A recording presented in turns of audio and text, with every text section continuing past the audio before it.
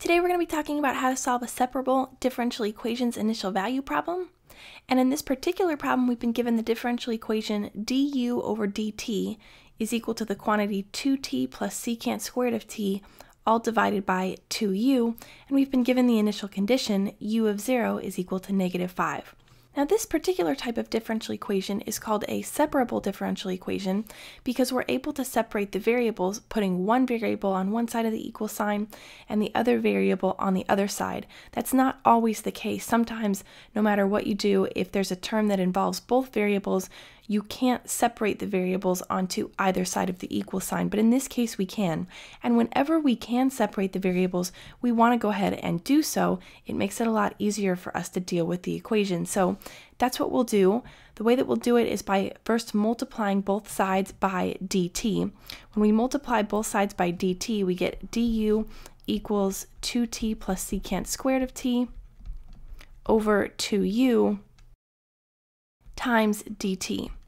Now, if we multiply both sides by 2u, we'll get 2u du is equal to 2t plus secant squared of t dt. And what you notice now is that we have all of our terms involving u on the left-hand side of the equal sign and all of our terms involving t on the right-hand side of the equal sign. That means that we've separated the variables and essentially proven that this is a separable differential equation. Now, in order to solve the separable differential equation, we want to integrate both sides, and then down the line we'll use this initial condition. So once we've separated things, we'll integrate both sides. So we're basically going to draw an integral on both sides of the equation like this, and now we can take the integral. So the integral of 2u is just u squared. We want to go ahead and add a constant of integration. We'll call it c sub 1. Then over on the left-hand side here, we'll integrate term by term. The integral of 2t is t squared, and the integral of secant squared t by the formula is tangent of t. Remember that the derivative of tangent is secant squared, so the integral of secant squared is tangent. Then we can go ahead and add a constant of integration on this side. And it's important to note here that the way I've added the constant of integration on both sides is the technically correct way to add the constant of integration. You want to add it to both sides, but essentially what's going to happen here is I'm going to subtract c sub 1 from both sides, and I'm going to get u squared equals t squared plus tangent of t plus now here c sub 2 minus c sub 1. And now c sub 2 minus c sub 1 just represents a single constant. I don't have to keep them separate from one another. Really, I'm just looking to solve for one constant using the initial condition that I've been given, u of 0 equals -5. So what's going to happen here is I'm going to replace this c sub 2 minus c sub 1 with just a single c. That's all that I need. So now I have u squared equals t squared plus tangent of t plus just a single c, a single constant of integration. And for that reason, sometimes, just for shorthand, people don't add the c sub 1 on the left-hand side. They just go ahead and add the constant of integration on the right-hand side only, because you're going to end up consolidating them anyway. Now, in order to solve for c, I'm going to go ahead and use my initial condition. I can just plug both these values into the equation as is. So I'm going to be plugging in 0 for t and -5 for u.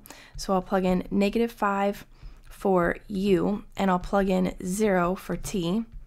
And what that's going to leave me with is 25 on the left-hand side. And then over here on the right-hand side, obviously this 0 squared will cancel.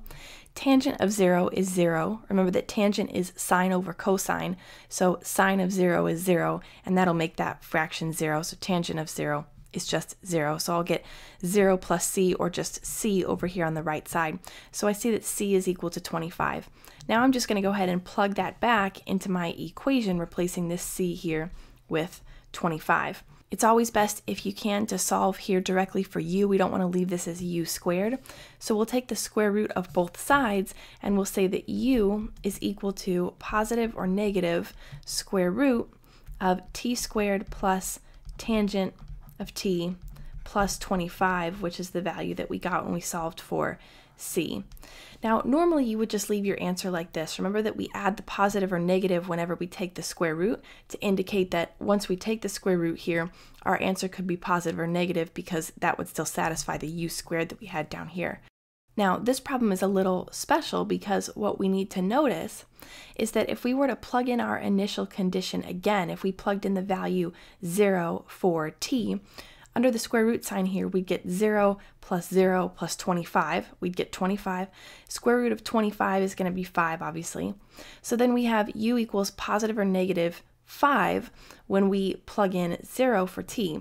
But our initial condition has already told us specifically that when we do plug in 0, we want to get negative 5 back. So in fact, we don't need to include the positive or negative here. We already know that it's negative that we're interested in. So what we're going to say is that our final answer is u equals negative square root of t squared plus tangent of t plus 25. This is the only equation that truly satisfies the initial condition that we were given in the original problem.